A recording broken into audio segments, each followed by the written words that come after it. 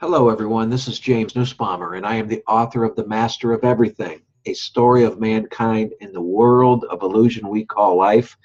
And it is building momentum quickly, and it's on sale everywhere books are sold, and it is published by Ozark Mountain Publishing Company.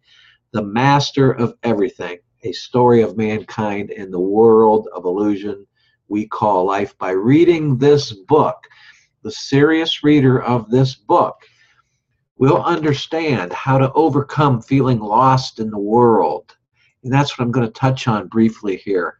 Are you having a problem maybe sometimes overcoming feeling lost in the world? Maybe having to deal with tragedy? At times in our lives, many of us lose ourselves in the world, and we may feel as though the loss is beyond our control. We at times seem to have trouble dealing with emotional pain. But I am very convinced that personal tragedy is a time for unexpected learning, along with continued growth. It is instilled in every one of us to go ahead and transform our negative or bad experiences into positive outcomes. That's what I had to do. This is our natural right-mindedness at work. I mean, it's when we understand that all experience is time-bound. What I mean is that tells us that whatever has a beginning must have an end. We need to live, we need to go ahead and accept the fact that we need to live beyond the beliefs of the world, where we have been conditioned to believe that the kinds of losses that we bring on ourselves label us as failures forever. And that's not so. I have seen this type of wrong-mindedness firsthand in the prison system, when in the name of rehabilitation, it teaches prisoners that they will only be suitable for certain types of jobs on the low end of the pay scale when they are released from prison. It seems as though their own training,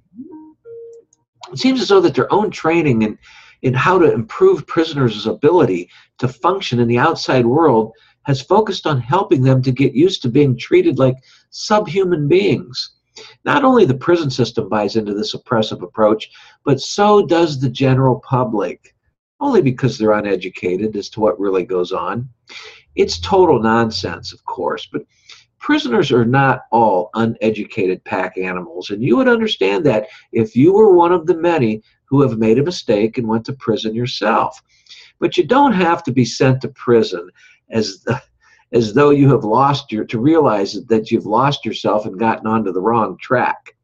Believe me, I don't wish going to prison on anyone, but so often many of us, we don't realize that all of a sudden we're on the wrong track. Somehow we got there. We've been going along and we're going this way. Don't realize we're going this way, but all of a sudden we're way over here. We're like, ooh, how did I get over here when I'm supposed to be here? It happens. Whether your loss is due to your own negligence or Mother Nature or politics or anger or a separation from love, no matter what it is, it's okay. You can relax. In fact, relax is exactly what I've been doing, and I hope to help you do the same. Much of my own losses, including the actions that sent me to prison for a foolish securities violation as a financial advisor, were due to my own making of wrong decisions, making just bad choices, bad decisions, driven in, ironically, it was my belief that I felt as though I could make things better for myself in family, business, and personal matters. But that was a huge mistake that I made. But it was an error in thought, and these kind of things happen. My independence, I thought, was my real strength. There seemed to be a voice of fear in my head, fearing I wasn't successful enough, happy enough, or important enough, that I was certain I could drown out these feelings and thoughts with proclaimed positive thinking. But in fact, I was merely thinking like a separated mind from God. But the supreme is not disappointing and is beyond anything imaginable. And the term separated does not apply to it.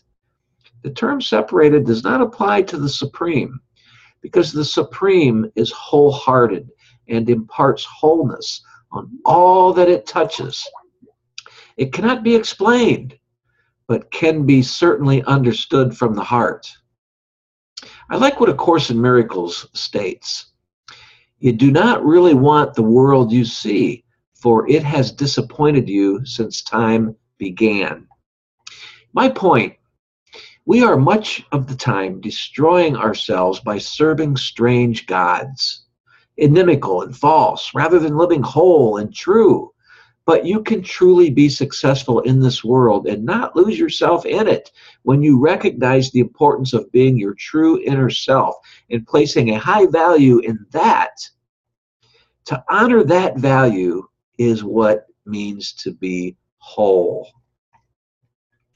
Here's to living from your heart. I wish the best for you. So if you'd like to learn more about living from the heart, living your real abundance, there's a link in the description box of this YouTube video.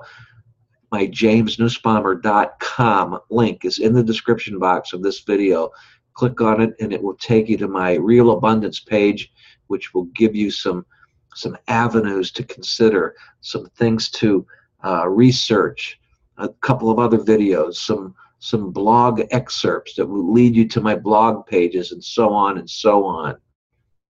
I wish the best for you, and living the life that you really want without feeling like you're losing yourself in the world. God bless you.